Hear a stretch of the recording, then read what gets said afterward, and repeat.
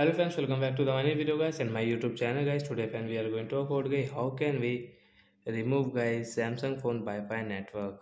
Friends, you have connected any network and friends now you want to remove it guys. You don't want to use this network guys.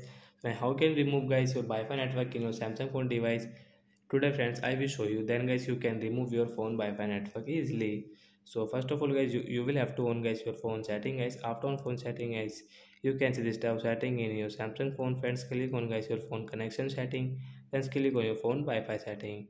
So as you can see guys, we have this network 5G network. We will remove it. So I right side setting option tap here. First of all guys you can see guys you see your QR code guys tap here. So friends you can see guys this network guys you want to share guys your Wi-Fi network this network, so you can share guys from here. But guys you can see the forget option means remove it. After remove guys we cannot use guys. You can see if we use, so we will have to enter password to pair it. So like that guys you can remove your Wi-Fi network and guys you can off your Wi-Fi setting from here. So that's it guys, thanks for watching the video guys. I hope friends you understood how to off Wi-Fi network means how to remove and how to turn off Wi-Fi. Bye guys.